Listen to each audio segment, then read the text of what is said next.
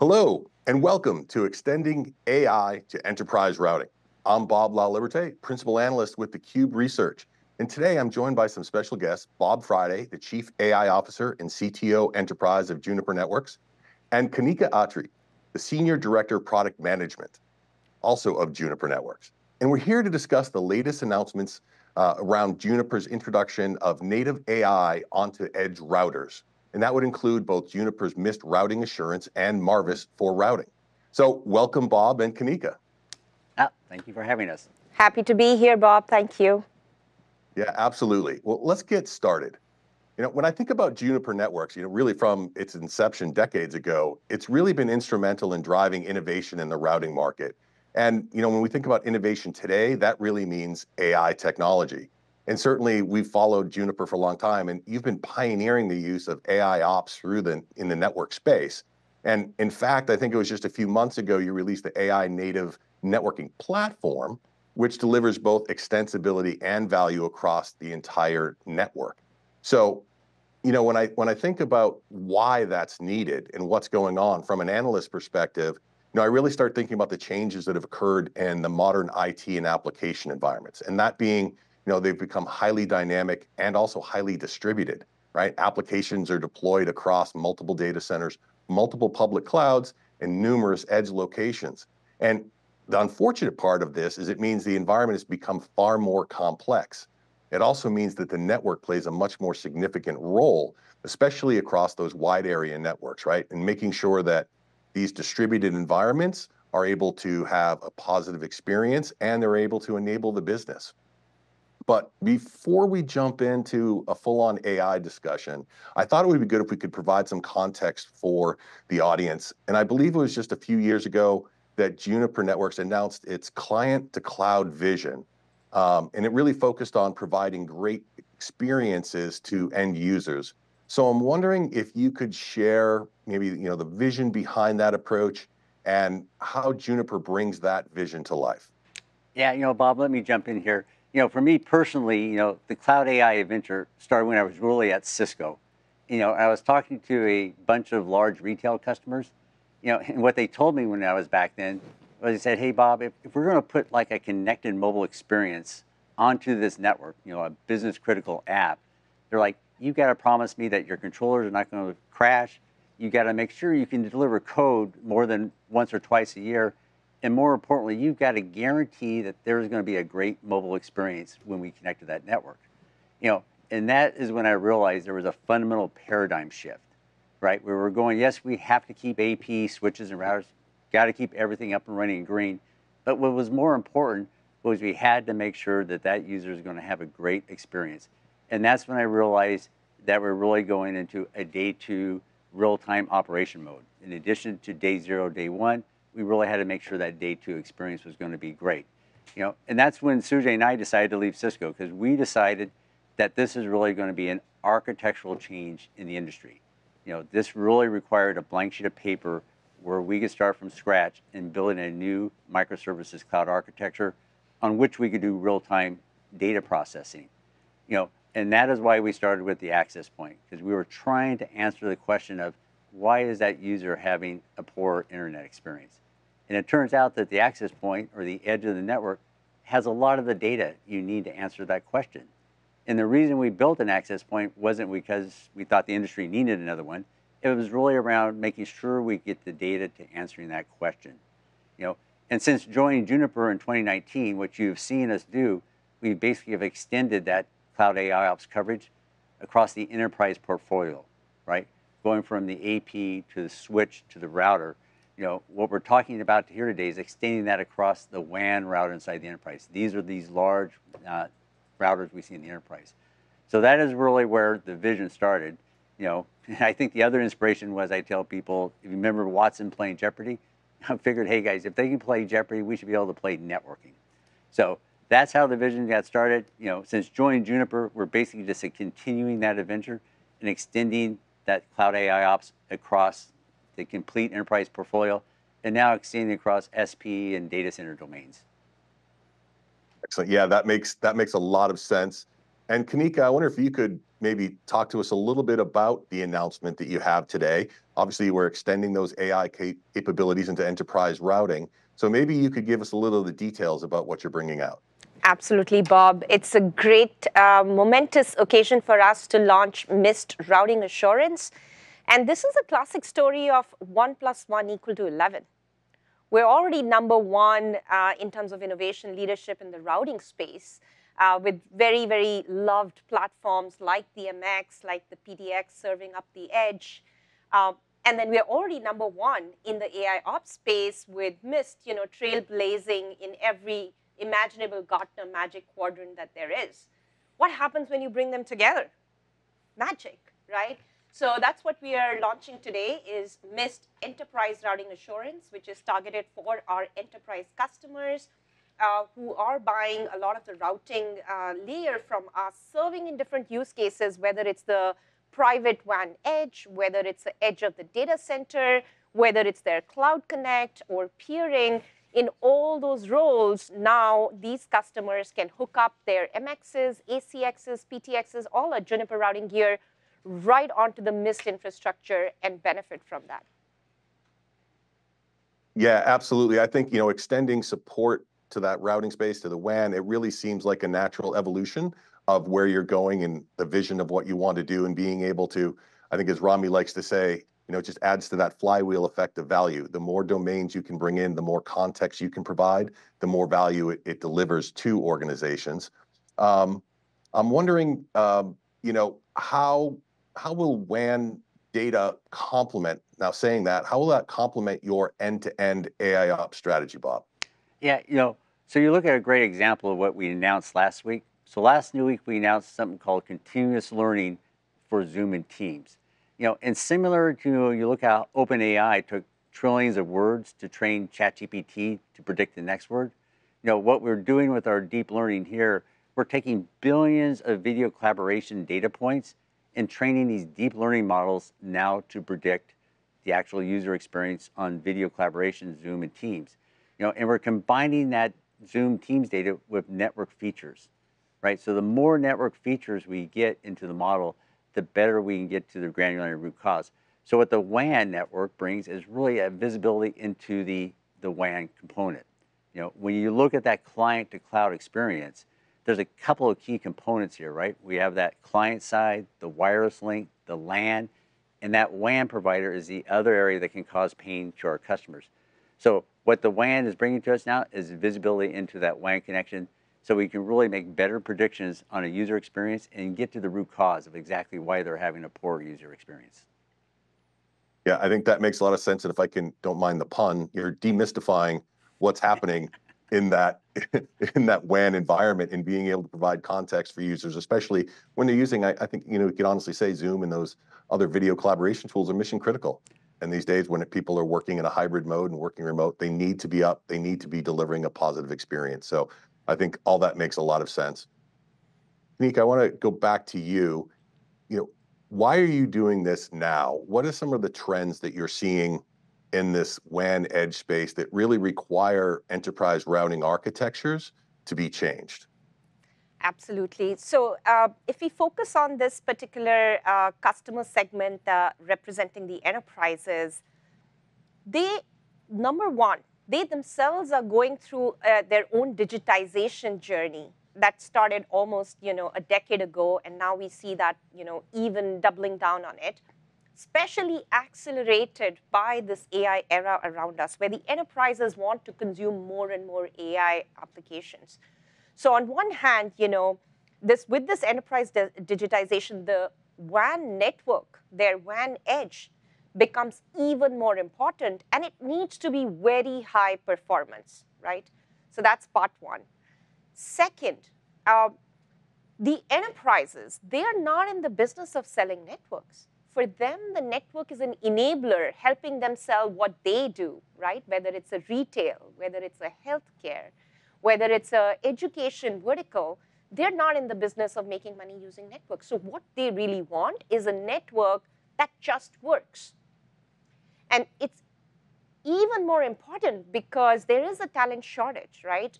In order to run complex IP MPLS-based networks, there is a talent shortage, right? So to do that, they really are heavily relying on automation to help them basically not have to even worry about the network, right? Load it, shut it, forget it, and then it takes care of itself, right? And that is where AI ops and automation really help them in that journey. And the third thing, from an enterprise perspective, right, the sustainability goals have come on the forefront now. Not only is it about meeting ESG mandates, but even in terms of the whole network operations and the total cost of running their entire infrastructure, they need to start thinking about optimizing that power, that space, that longevity, and the whole TCO related to sustainability. And in doing so, Juniper is actually working on all these three missions of performance, automation, sustainability to help reimagine that WAN edge architecture. Yeah, I think that makes a lot of sense. A lot of those challenges you brought up, we see as well.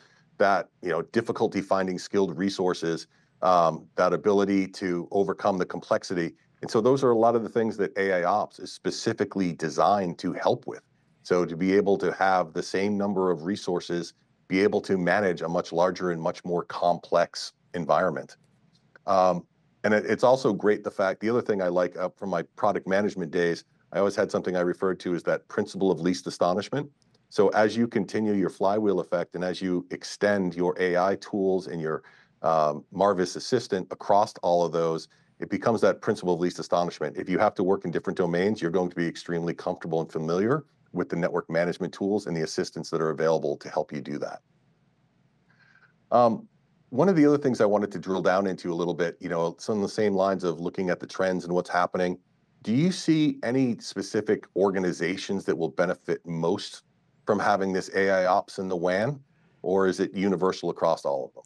Yeah, I think what we're seeing in the enterprise space right now is that our large campus customers, right? We look at higher ed, healthcare, large financial institutions. All these institutions have large WAN routers, complex backhaul systems in them. If you look what's happening inside these big organizations, right? All those applications that used to run in the data center, all those applications have moved out to the cloud.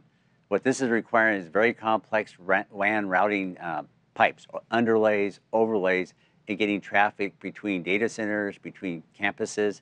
So big, large enterprise campuses are bidding from this. I've talked to one enterprise customer, and what he just wanted to do is he wanted to make sure that he was getting the data from those WAN routers back to the cloud. So before you even get to AI, half the value is getting the data you need back to the cloud for visibility and observability. And that by itself brings value once you get that data exposed to a larger group. I would say the other class of customers we're seeing that see value in this is probably our tier 2 service providers, MSPs, which to some extent look like large enterprises. And what they're really looking for is churn reduction, right? They're looking at user experiences, that making sure there's no churn reduction. So I think we see our large enterprise campus customers seeing value in bringing the WAN data back to their team Zoom models. And then on the MSP service provider side, we're seeing our tier 2 seeing value in helping them deliver better user experiences and reducing churn in their business. Excellent. No, that makes a lot of sense. And so for all those industries that are looking to get these capabilities, Kanika, I was wondering if you could tell us a little bit more about the specific capabilities that will be offered through Mist and are available to the customers at the launch today. So capabilities, which products it will cover, et cetera. Sure. So we're launching with support for our largest, hottest sellers like MX204, MX304, and the access routers in the ACX family like ACX7024. All of these will now, customers can use them on this very familiar Mist UI. What the use case that we will be supporting primarily is around the observability and insights like Bob already mentioned. From here, we're going to take it towards delivering service experience level metrics and really being able to pinpoint where the customer experience is breaking and why it is breaking, And from there, of course, we're going to leverage all the power of Marvis AIOps to solve WAN routing problems for these enterprises. Got it. And how do you expect some of these early deployments, what type of benefits do you expect those organizations to achieve by deploying this? Have you spoken to any of your early adopters and what they're seeing? Absolutely. Great question. So let me actually step back and break it down from sort of where AI starts making sense in the WAN network, right? The very first step is to be able to spot anomalies, right? AI models will be able to tell, for example, oh, there is a service degradation somewhere, right? And then step two is you start correlating. And now AI tells you, I correlated it, and I actually saw service degradation, not just where you saw the alarm, but I saw it in 4 other places. It's affecting 20 customers. And by the way, after correlation, turns out that this is related to a particular link that is servicing. Then AI comes in and does a diagnostics, again, some models, and turns out, well, there was some software upgrade that happened, and the configuration was changed, and that's the root cause for this service degradation. And then the last part is the actions, where it would recommend, in this scenario, fix the config, and here is the few lines of code that you need to push. Would you like me to do it, or do you want to do a human-assisted action here, right? So when you look at the whole end-to-end lifecycle of where AI plays a role, it's really about day 2 operations, helping customers spot problems much faster, so reducing that mean time to know, helping customers diagnose and find the accurate root cause much faster and much higher degree of accuracy, and then actually taking actions to close the loop and fix the problem and do it in much faster than humans, much accurately, and over the course of time learn what those problems are and actually make this whole seamless towards a self-driving network. So that's what the benefits we are hoping to deliver to our enterprise customers through the Mist platform. Yeah, I think that's great. And one of the things you mentioned, I just want to touch upon for everyone who's watching, the closed loop system that you have enabled in your solution, I think is a great way to make sure that humans are an integral part of the AI. And essentially, as you're going through and doing this, right, it gives you the ability to say, yes, this was right, no, it wasn't, provide feedback, be able to improve the solution, be able to leverage the knowledge that you have of your individual network to provide feedback back to Juniper, so it's constantly improving. So that's just a little takeaway that I've learned from working with you over the time, and I think it's an important part for helping to adopt AI in a faster time frame. So wanted to switch gears a little bit. Earlier, we were talking about that sustainability aspect. And I've been to a lot of shows this spring. Clearly, AI comes up. And when I say AI, I'm referring to those Gen AI environments, right? Those large language models. And the one thing that's really clear is it's going to consume a ton of power. And so you've talked about what you can do. So clearly, organizations, there are a lot of these data center environments looking at, are we going to be limited by the power we have? So every little bit of power that can be saved is going to be important. I wonder if you could focus a little bit on how you're helping those organizations to free up power in their data centers in your edge router environments. Absolutely. I would say this is one of the most important missions where we are investing, and by intentionally designing our products to meet sustainability goals. Let me break it up into a few dimensions. At the very core of it, the way we design the silicon itself, it means with every new generation, we can make it much, much more power efficient. For example, our latest silicon is 77% better, lower power consumption, around 65% lower space required as you build modular or fixed platforms around it, right? So the silicon has a big role to play. Second part is the design itself. That's where the platform and the form factor and the footprint, all of these can contribute to, again, the total cost savings and the overall energy consumption. The other part is designing platforms for the long run. We call this longevity. You don't want to be investing in platforms that you have to replace every 6 years or 5 years, right? So at Juniper, we are very proud even of our long-standing MX platform that is in some networks, been there for 15 plus years. So for us, really building that 2 times the cost savings in terms of sustainable power efficiency, space efficiency, and 2 times the life cycle. And then the third dimension is in the operation stage, right? How automation can help deliver these sustainability goals.